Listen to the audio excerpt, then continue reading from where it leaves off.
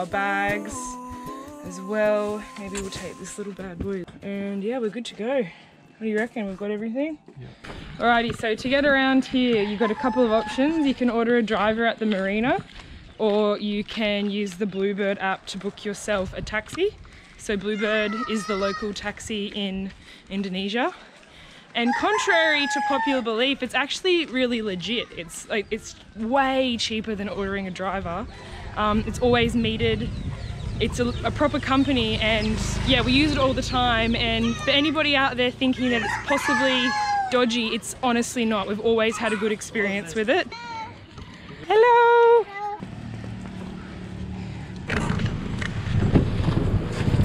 Puggy! Dreams that you dreamed of once in a lullaby.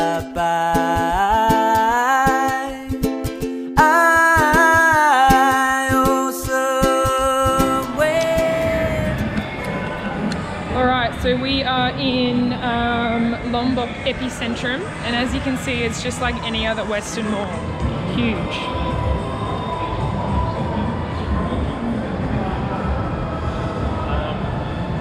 I'll go up to Ace Hardware. As will I. They make it so you have to, when you go up the first escalator, you got to go all the way around, so you have to walk past all the shops. It's pretty smart on their behalf. But currently in Lombok, it's Ramadan. I didn't realise, but it's kind of like their Christmas. It's a huge deal. So obviously it goes for the whole month, and they fast through the daylight hours. Almost slipped. But apparently it is kind of like tradition to gift people clothing.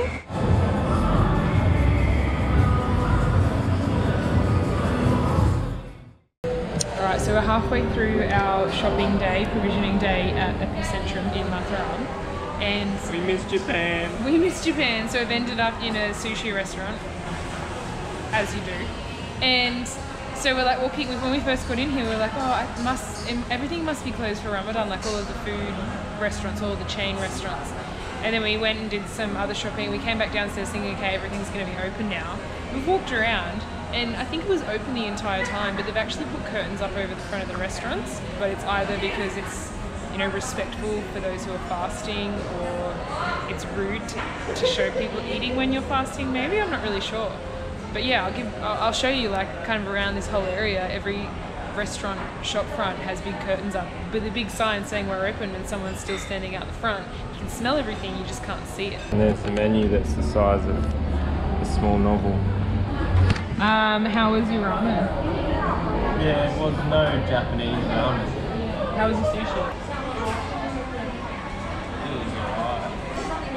Well, it's not Japan, that's for sure, but it was still okay. And I had Japanese green tea, which is called, can't remember, but it's got a proper name, where it's all that kind of earthy. And it was pretty good. And my standard ramen deal is I eat all of the goodies and drink all the broth, and then leave pretty much all of the noodles, which I've done here as well. Too many noodles for Loz. So when you think you're really remote on an island, and like Lombok's like so exclusive, like look all the YouTube videos and they're like, oh, Lombok's like this secret paradise, and they got a mall here. It's just another place with a lot of people.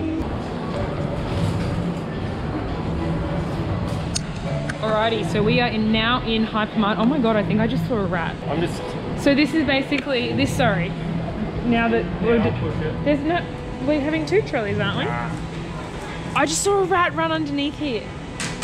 I am not lying. Okay. Yeah. So yeah, this is Indonesia's Walmart. It's always a good time. It's like, I don't know, it's just fun. You're gonna do it sometime. And I like to browse the aisles slowly, piece by piece by piece. Towels by the kilo. Yeah, they are. No, they're not. They are. That's what when I bought these towels, they're by the kilo. It does say per 100 grams.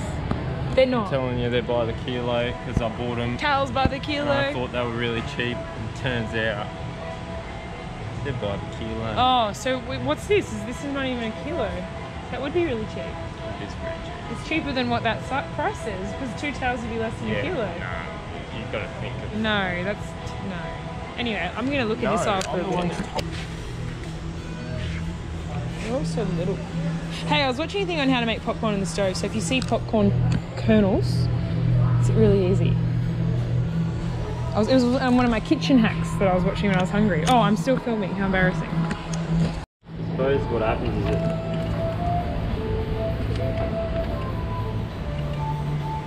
when the air comes out, it pushes this up because it's under pressure. So this is us every time we try and buy anything ever. We like end up pulling apart each piece or each item for sale, comparing the price, comparing the features, and then we literally sit here for like half an hour. And then we don't end up buying it. And then we don't end up buying it, we just leave. We're like, nah, it's too much money, we don't need it. But this is a pressure cooker and we really need one on the boat so we can like maximize the gas. Obviously gas is a finite resource on the boat. These are got to be idiot proof though, really. Oh yeah. So our current dilemma is spending about $22 Australian for a 3.2 litre pressure cooker, which seems a little tacky when we play with it, or spending $10 more and getting the roughly $32 Australian pressure cooker for 4 litres. And it seems like better quality, but we're cheapskates. So we're like, well, $10, like we could save $10 and get the cheaper one, and it's, you know, we'll fit in the boat better because it's smaller. And so now we've put them together and we're like, you know, really picking them apart to try and figure out what's best for us. And we've been here, we've been here for like 40 minutes. We should get this one. Okay, we're actually gonna spend for once in our lives, spend the $10 more and get the slightly better one. All right, done. Let's put this one away.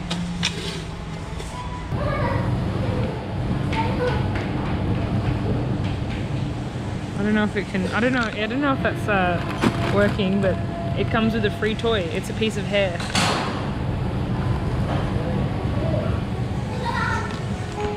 Delicious.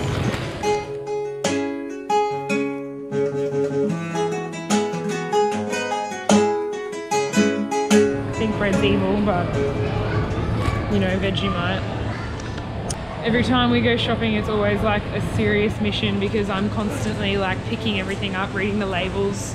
Does it have sugar? Oh my god, sugar's the second ingredient. And then Dylan just kind of stands back and watches me, and I'm sure it just infuriates him. But it's really hard to do in Indonesia because absolutely everything has sugar in it. Oh look, Dylan, you can actually buy goblets. That one's for you, Elsa. So yeah, literally everything you buy here has sugar in it. It's really hard to come across something that doesn't have sugar as a second ingredient. They love their gula.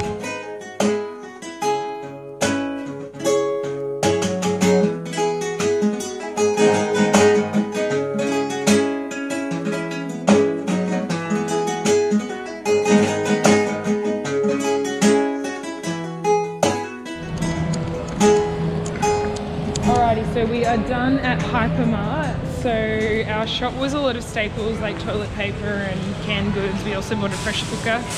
So it's $186, which is okay for the amount of stuff that we got, lots of bulk food. So now we're going to head across the Mataram Mall, which is just a little ways down the road. So we're going to catch a bluebird.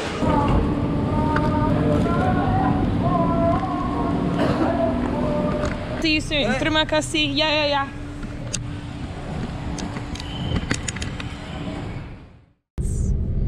It's 4:30, so it's pretty late.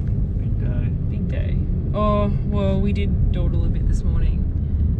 So we probably left the marina around 10 by the time we actually got our lives in order. We did wake up at 7, but we take a long time to get ready. It's actually not me, by the way, that takes a long time. Just FYI. So yeah, we're on our way home. We bagus. It's not happy. Alright. Back on the boat. So we got snacks, rice, chips, cups, oats, more stuff. Ooh. More stuff here.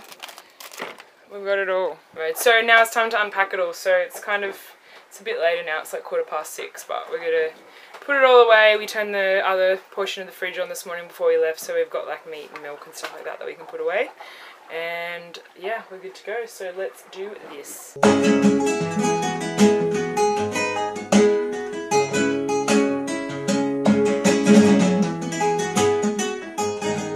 So our time in Madana Bay is drawing to a close. We've been here for a long time, or at least the boat's been here for a long time. We've been to Japan and kind of bouncing around, as you know. So we've just been on the jetty the last few days trying to fix a generator. We ended up plugging into shore power to make some water. That's why we run the generator for the water maker. So that's kind of still a pending job. Not sure how that's going to be fixed. But today we just got back from the market, so I've already been and stocked up on fruit and veg. It's still pretty early, it's only about 8:30, and now we're going to jump in the water and clean the rest of the hull. So Dylan cleaned the port side hull yesterday, so we're both going to jump in now and just kind of smash the rest of that out, get all the barnacles and moss and stuff off. And then in a couple of days' time we're flying to KL for a visa run. And then we'll be back, and then we'll be across to Bali in the boat, and that'll be us starting the sailing season for good. So that's pretty exciting. And we have just kind of finalised plans with my parents and also Dylan's brother, both visiting in the coming months. And so my parents will be with us for the Kalimantan to Belitung leg, and then Dylan's brother Matt will be with us from Singapore up to Anambas. So it's pretty exciting. Got some, you know, beautiful sailing destinations to come. So we're really excited to share it with you guys. I think the anti-fouls lasted quite good considering where we've left it. In the tropical, like in the tropics, shit just grows really quick. But I think also right now, like yesterday when we first started scraping, barnacles were a lot harder to get off, but there's a little freshwater creek here. I reckon that's gotten to these little barnies, like the hard ones, and like you go along with your scraper and they just fall off, so Oh, that's good. I think it's a good spot to scrape the boat.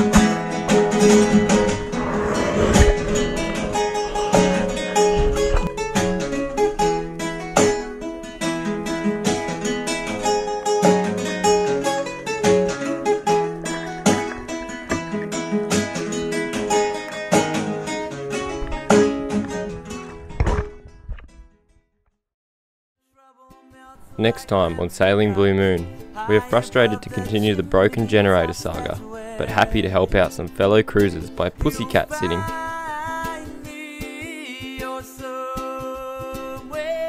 We pop across to Kuala Lumpur for a quick visa run, complete with spontaneous provisioning of long-lost Western foods. If you're interested in where we might be in real time, you can follow us on Instagram and Facebook. This channel is funded by our beloved patrons. Did you know Sailing Blue Moon episodes are released exclusively to our patrons each and every Friday? If you want to know more about us and our story, or you'd like to pledge your support, check us out on Patreon.